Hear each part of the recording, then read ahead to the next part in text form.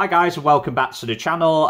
Before I start, I'm just going to say a big thank you to all the supporters of the channel. Everybody who's been with us from the start all the way up to the latest subscribers. You know, it's greatly appreciated. Again, thank you to everybody who comments on the videos, and apologies that I might be a day or so late coming back to you, but I will come back to everybody's comments, so please do keep them coming. It's extremely encouraging. Yeah, just want to say a big thank you as always for all that. But for this one, I think what we're going to do is just readdress one or two things on this roof chop. You know, I put that video out on Monday night, I think, or Sunday night, whenever it was. And yeah, I do. You know, I'm really happy with the roof chop, to be quite honest with you. And I know a lot of people like what I thought of how to put a windscreen rubber in. And the method, in all fairness, you know, I just thought of it off the top of my head. I don't know if it's a known method or anything, but works really well. The only problem is that I don't think I think the wire I used was far too thick for this screen.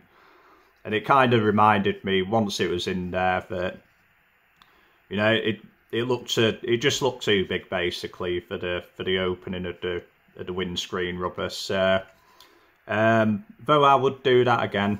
Like I say, it works really well. It got the rubber right into the tight gaps. I would just use smaller wire, and to be quite honest, once I took it out, I thought I'd just try something else before I go back to that. So I think what I'm going to probably use is some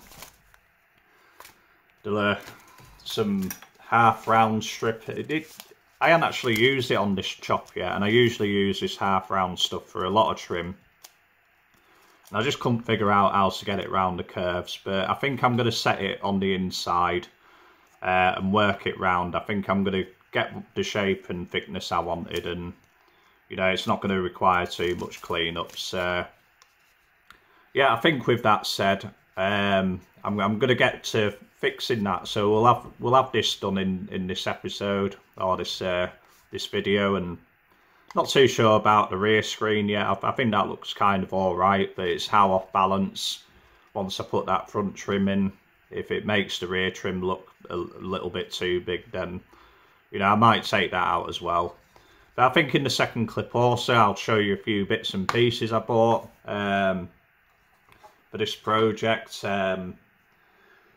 You know, I know there's a lot of aftermarket parts being put on kits at the moment, and on this particular group build, and you know, they're all looking awesome. But again, we don't really have that over here in the same way as you guys have in the States. We're just going to work with what I got.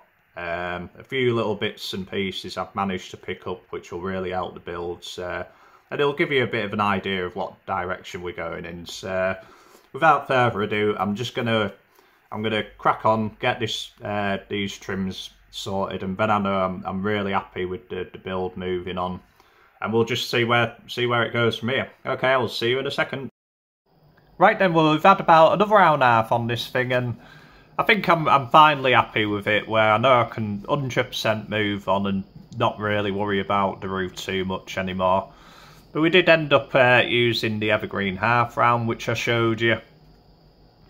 Did it in the same way I've done most of the other trim. Just used an old paintbrush just to get super glue just right on the edges where I wanted them, and not cover the rest of the model in it. But it was a bit tricky. I mean, reason it's just difficult stuff to get round corners without breaking. It's any of the thin evergreen. I mean, there's only so much bending that stuff can take before you end up snapping a corner. But yeah, we slowly got it in there, and I was just literally, once I got it to the corners, just pressing it in with things like files and just something to get it tightly tucked up in the corner, so I'm not having any gaps anywhere. And so I think I'm a lot happy with that now. It's a lot more to scale. Like I said, I think, you know, if I use wire of the right size, really, I don't think it would have bothered me that much. But I think it was as soon as I threw primer on it, took that last clip of the last video. That yeah, I just if I know now that if I ever see something that I'm not 100% happy with, I'm just gonna go back and do it, because you know I've got loads of models which I built in my past years from my early 20s that, you know, if I could have changed certain stuff then, or there's stuff which has annoyed me for the 20 odd years which has followed, and you know, I'd just rather go back and make it look right. And I think that's a lot better now, a lot cleaner. I think it's once that's got a bit of primer on it, I'm going to be more than happy with that. So, turned out quite well. Rear screen, in all fairness, I was happy with the rubber on the rear screen, but I did know once I'd done that one, it'd make this one look far too big. So, and this rear screen was a lot more difficult. You know, you got two very tight edges, two very tight curves to deal with in short succession. You know, it's all right getting it stuck round on here, but you got a curve there where you got to manipulate this stuff around, and then you got another curve in there. So yeah, it was a lot more difficult.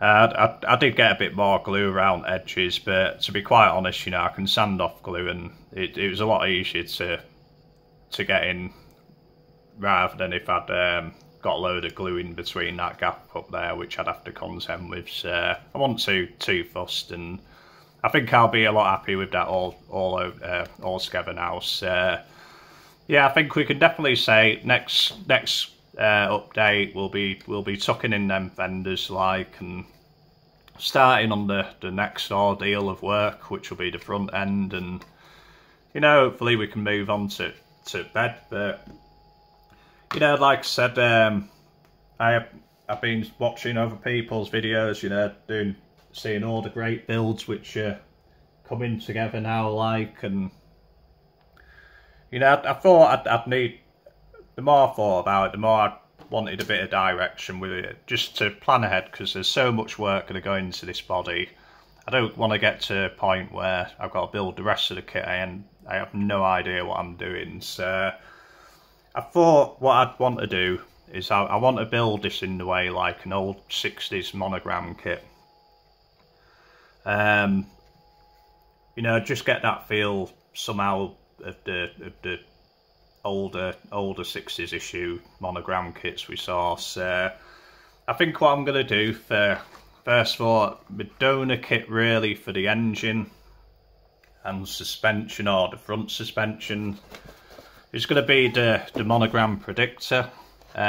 This is well, in all fairness, it's a pretty mint kit, but when I bought it, somebody had already half-inched the bubble top canopy out of it, and I have found another one since, but it's so manky and old. I don't think I'd get that curve right, and I think it was missing one of the wheels in this one. But you know, I do have quite a few of these old monogram wheels. But yeah, the reason why I thought I'd use this one, it's an old, basically an old 60s tool monogram kit, but for front suspension, I do want to get that feel of the old predictors, the orange hauler, and like the little coffin and all that kind of thing, which had workable front steering. So I'm going to sacrifice the chassis, I think, on this one. We're going to have working steering on this one, I think, and I'm probably just going to end up grafting in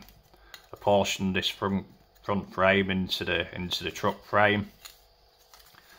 I think that'll work best, rather than trying to make the steering. I want it to work like Monogram had them working, so I'll somehow figure out a way to get that in there. And I've kind of measured up a little bit, and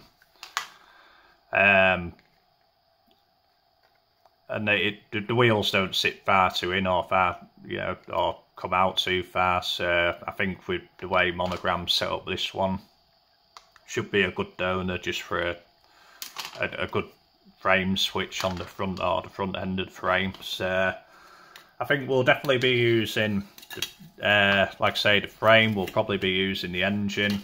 Not too sure about the rear suspension. The rear suspension I might use from something else. Probably, I think I've got a few of the Monogram 40 Fords. So I'm gonna use probably the rear axle from the Monogram 40 and other things I bought. Speaking of Monogram 40 Fords, and this isn't going to be the donor vehicle, but I picked up this the other day, and I mean I saw it and I fancied it anyway, but it wasn't, you know, one thing. I sold me last original 40 Ford quite a while ago, and even though I've probably got 4 or 5 on the shelf, you know, builders, you know, they're nothing like the originals really, and you know, this is a nice original and good restorable original, so you know, without the louver dud and all that kind of carry on. But yeah, the reason why I bought this one was when it comes to the bed. And the other thing, I am building this one like the original, not like the car that's just been rebuilt. There's quite a few changes in the restored vehicle, in the interior and on the bed. You know, the bed has on the newer one, the bed has like just a straight line stitch tonneau cover with some other little details in it. But the original, and I was trying to get my head around how I'm going to do it, but the original had tucked and pleated bed cover, and I knew this kit had a pleated bed cover on it. So I just so happens I saw this come up the other day, and it wasn't too expensive. It's probably one of the most expensive the chap had. It's only like 20 odd quid, like, so but now I've got a nice bed cover for it. Granted, it's going to need trimming to fit down inside the bed here. These Ford, the 55 Ford truck beds, a little bit smaller, like, but you know, as long as we keep it symmetrical, that's going to be a good part. So, like I say, it's not quite fancy 3D printed stuff, but I very, very much doubt this build is going to get any sort of aftermarket parts on it. It's all going to be doing what we can find in the parts box, what we can manufacture ourselves from scratch. But yeah, I did buy another high-tech bit of kit for this. Whether I use them or not, I don't really know. But yeah, this is my next high-tech purchase. I just got a couple of sets of, I think these are like 2mm self-adhesive pearls. I've got some in pearl white, and I've got some in pearl gold. But I was looking at the grill, and I didn't know whether these might work for some of the grill work. So I thought I'd buy them. You know, they were you know, £3 for, I don't know how many you get in there, like there's probably 100 or something, but you know, for £3 you can't really go wrong, and I might use them on something else if not this one. But yeah, that was me next high-tech purchase. So yeah, we'll see what happens with them, but like I say, we'll figure out the grill in probably the next week or so when we start working on the front end. And I've been meaning to get these for. Yeah, I had a box of these for ages, and I think in one of the many house moves, yeah, they got misplaced. But these are just bootlace flutes or whatever you call them. But these make great, like this size here, I think these are 6mm or something, I can't really remember, to be quite honest with you, but they're great for injector stacks. And I thought if I wanted a couple of exhaust tips on this, I might just, you know, go away from plastic and just use just use some of these as exhaust tips. Like, I mean, they are quite hard to pick up on camera, but like I say, I mean, I think they're well known in the hobby just for making great injector stacks. And there's about 600 pieces in this, and to be quite honest, you're not gonna, probably won't use any of the tinier ones, but they're good for small scale as well. Good for small scale, these things. You know, if you wanted injector stacks for small scale builds, or maybe even 1/64. I mean, some of these they're small enough for, you know, for your die cast boys, for your 1/43 and your 1/64. So again, about £4 from and these are from a China special. You know, I'd searched on eBay, and the cheapest box of 600 was from China, and for about £4, and £4, and a couple of weeks later, you know, they're here. So yeah, I mean, I think yeah, that's kind of the direction that this one's going in. Nothing high tech. Kind of old school modelling, so to speak. But you know, that's not to say that, you know, everything everybody else is doing. You know, yeah, envious as some of you guys. You can get all the 3D printed stuff, and the work which I've been seeing done is absolutely phenomenal. There's so many nice builds going on at the moment. Yeah, I can't, you know, there's Hey Autos, you know, he's gone to a lot of trouble of sectioning his cab and what have you, and chopping his top. I'm sure that one's going to be a really nice build when it's done. And you know, everybody, you know, like I say, there's just so many out there that you just can't narrow one out at the moment. I think it's not going to be till the final day. But yeah, we're all going to see exactly what people have done.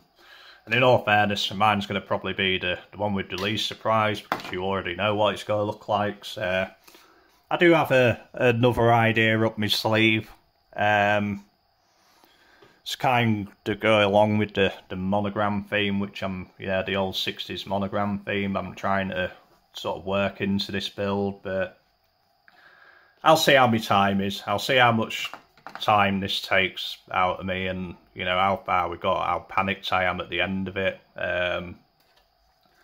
to see if I can get a little something extra in for that final day. But yeah, but the main focus is going to be this thing, and just getting it done. So yeah, again, thanks for listening to me waffle on for a while. There will be a couple of pictures at the end, you know, not too many. I mean, I didn't even try to photo when I was going around the rear, because that was just so much more trickier than the front. I needed all my patience and time just to take care of that. But yeah, overall, glad I got that done today, because it was bugging the hell out of me yesterday when I was just out of the house all day and couldn't get on it. So I thought, a couple of hours, we'll get that done, and then we could just move on to the next thing. So whatever you're doing for the rest of the day, hope you have a good one, and we will see you in the next video. Okay, see you, bye.